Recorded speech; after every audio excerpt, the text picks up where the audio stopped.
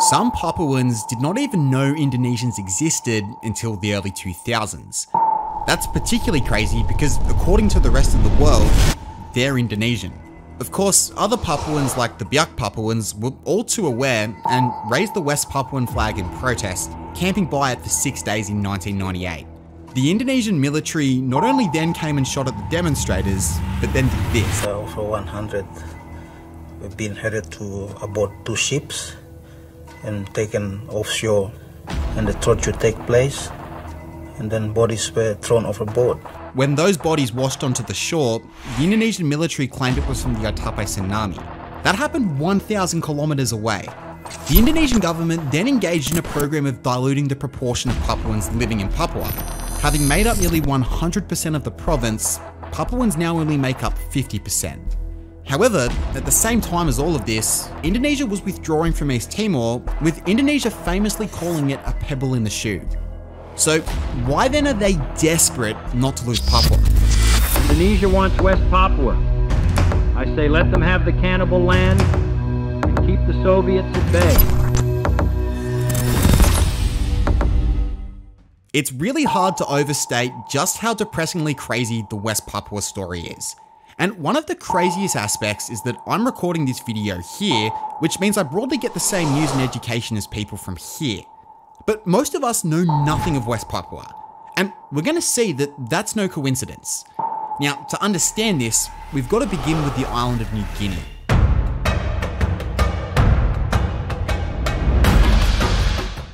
So this right here is the second largest island in the world. And in the beginning, the New Guinea story is kind of similar to Australia. The Dutch rock up on the western side, decide that it's overhyped, and then let the British have the rest. Though this time, the Brits had to share it with Germany. For Eastern New Guinea, long story short, Australia took over both, and then in 1975, Papua New Guinea became an independent country. But I want to go back to the west. The Dutch always viewed Western New Guinea as a hindrance rather than an asset. By the mid-1900s, no gold reserves had been found, and it wasn't good for agriculture, so it became a neglected colony. The one function of Dutch New Guinea was that it was a buffer state between Britain and their prized Spice Islands. But I'm going to skip ahead to the 50s. Dr. Van Mook, as Minister for Economic Affairs, he refused Japan the oil she needed. Sabotage has seen that Japan will still be denied. So Indonesia had now gained independence from the Dutch, but there was still a massive unresolved issue.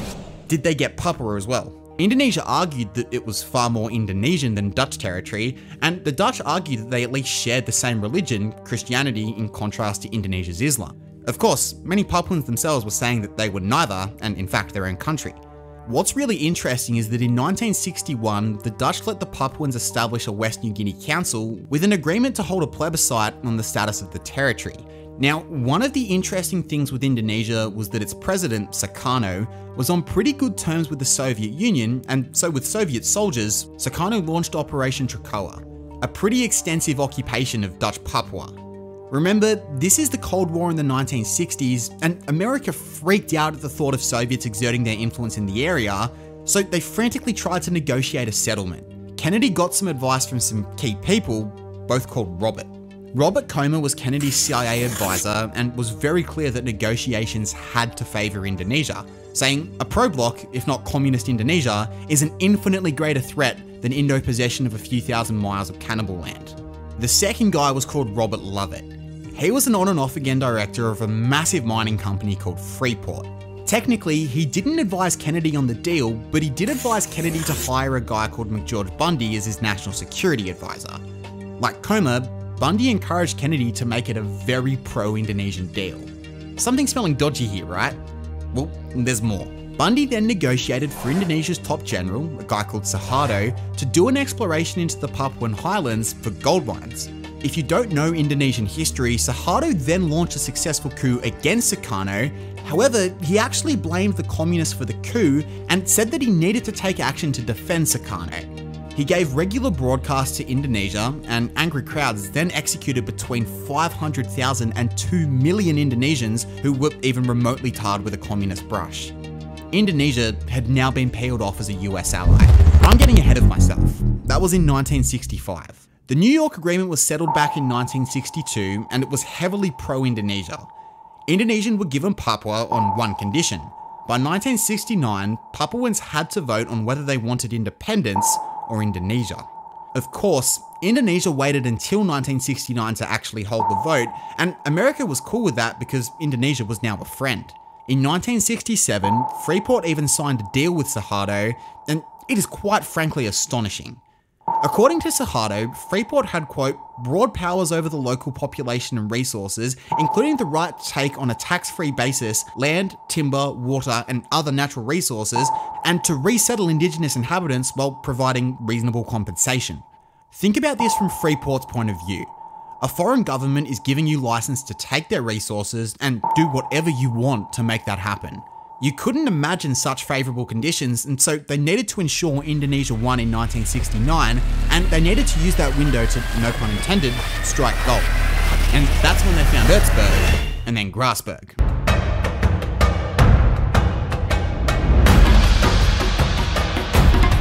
Now, there was some knowledge about this mine, but no one knew just how rich these reserves were. So Grasberg and Ertsberg are two mines that are about 3 kilometers apart in the mountains of Papua. Ertsberg was founded first, and then in 1988, Freeport moved across to Grasberg, and this was huge. Based on available reserves, it's the biggest gold mine in the world right now and the second biggest copper mine. Based on the percentage of global production, it's already been the 3rd most used gold mine and the 9th most used copper mine. In other words, Papua was sitting on perhaps the world's biggest treasure. By the late 60s, Freeport saw its potential and started construction on a mine. Again, Suharto was cool with this because America was supporting him, and he didn't really have the money to build quite a complex mine. But hold up, remember that referendum that had to happen in 1969? You know, the one that only Papuans could vote on? The act of free choice that was part of the New York Agreement?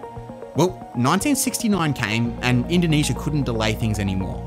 Now, in defense of Indonesia, they were never going to be able to get 100% of Papuan adults to vote. Remember, some Papuan tribes were yet to be contacted by this point. But what happened was not even a remotely fair alternative. 1,025 Papuans were gathered by the Indonesian army across different locations in the country. For reference, this was out of 800,000 eligible Papuans. The only foreign journalist, Australian Hugh Jun, reported that the Indonesian army coerced votes against independence and removed Papuans protesting the nature of the vote before he himself was then threatened at gunpoint. The UN Secretary General, Ulthant, appointed someone called Fernando Ortiz-Sanz to be his representative at the referendum, and Ortiz-Sanz said that 95% of Papuans wanted independence. So surely then the independence vote got up. Well, actually, the 1,025 representatives unanimously voted for Indonesia. The UN said that both parties in the agreement recognised the vote, and by both parties they meant Indonesia and the Netherlands. No, Papua didn't count as a relevant party. So this was not only a big win for Indonesia, but a huge win for Freeport. It meant their gravy train was safe. Of course, the Papuans were not in agreement with this and decided to get organised, forming the OPM, Organisasi Papua Merdeka, which translates as the Free Papua Movement.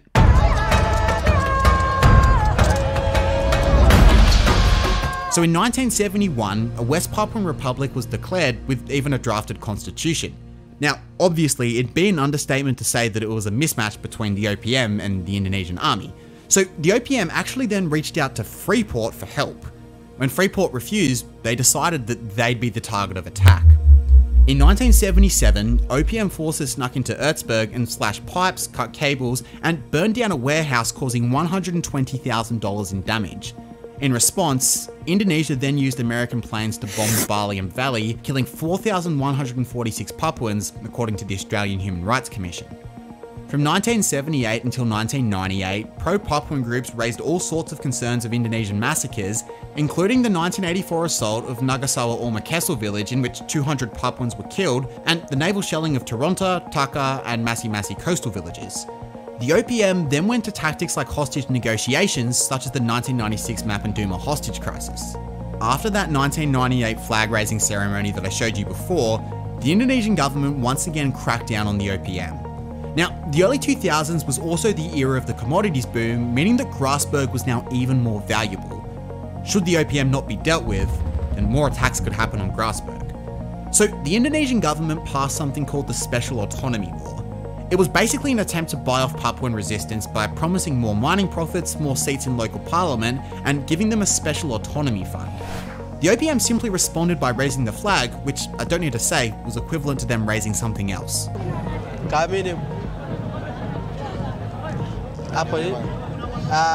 ditembak, dibunuh, dihiris. Banyak sekali kita korban orang Papua ini. Now, plenty of battles and regrettably massacres have happened in these last 2.5 decades, and this video right here gives you an excellent rundown of what it's been like on the ground.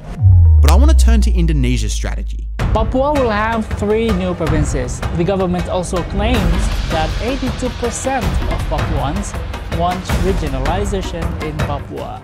So Indonesia has long adopted a policy of transmigration, i.e. moving people out of high density areas and into low density areas. Just look at Java. You've got 150 million people living here. However, the other parts of Indonesia haven't taken well to what they call Javanization. That's because they receive so many Javan migrants that they feel colonized by them. Of course, Indonesian-occupied New Guinea provided the perfect place to send Javans. This lasted from the New York Agreement up until 2015 when President Widodo promised to ditch transmigration in Papua. At that point, Papua had a 50-50 split of Papuan and Indonesian people. However, we then saw a lot of internal migration towards the capital, Jayapura. This has completely watered down Papuan autonomy over the land. In 2006, Indonesia made another move on Australia. So in 2006, 43 West Papuans fled on an outrigger canoe right here to Cape York in Australia. By receiving these refugees, Australia was giving legitimacy to the persecuted status of West Papuans in Indonesia, and Indonesia then withdrew their ambassador. Concerned at the deteriorating state of relations, the two then signed a treaty on the island of Lombok in 2006. The treaty says that both nations will respect each other's territorial integrity and not support secession movements in each other's countries. Regrettably, American and Australian weaponry has been crucial in suppressing the OPM, and by 2019, tensions were starting to quiet. That was until August. Disrespecting the Indonesian flag. During their detention, a group of people hurled racial abuse at them, calling them monkeys and dogs. What happened in Surabaya was racist, and that has triggered Papuans today to call for a referendum against Indonesia.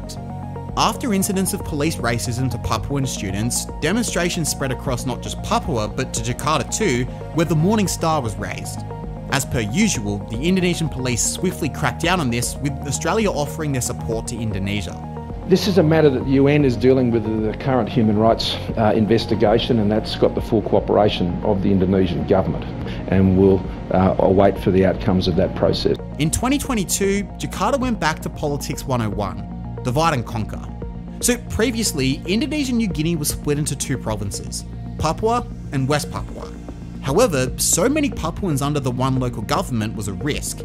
Instead, placing them under different governments would make organisation much harder, and so 3 new provinces were added so that it looked like this. So if Indonesia has so clearly exerted itself in Papua, and if there's so many mining interests invested in keeping it that way, what hope is there for the OPM? Well, some have proposed merging with Papua New Guinea.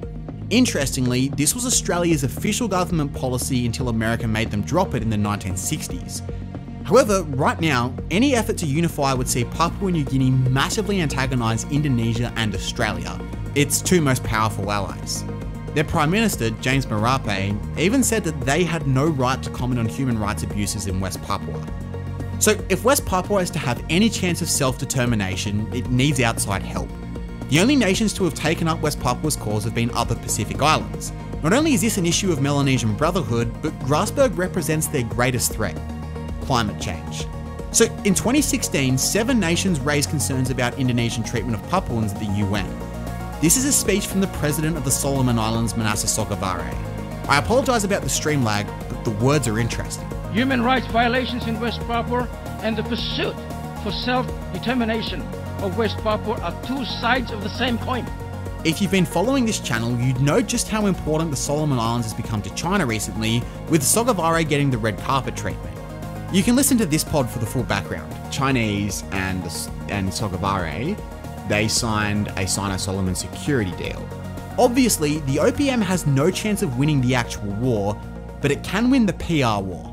I think Palestine is living proof that the PR war still matters, as we've seen numerous governments shift their stance in the last few months.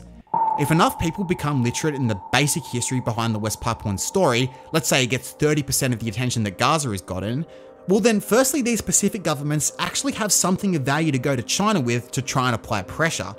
But secondly, it might have some luck in changing the tune of at least some Western governments who then try to get concessions from Indonesia. You might think that Western governments don't care. Well, they don't care because guys like me grew up right next to Papua with absolutely no knowledge of the ongoing war or the sham vote of free choice. There's no incentive for them to care. But imagine if the public had any level of consciousness of what we do about Gaza. Imagine if West Papua was on the table of serious foreign policy issues that an Australian politician had to answer for at the time of an election. Imagine if Four Corners covered that instead of beating up on David McBride. If you don't know the story, he blew the whistle on serious war crimes in the Australian Army, and the ABC, who then used that to break the story, hung him out to dry. You can learn all about his crazy trial where he faces life in prison right here.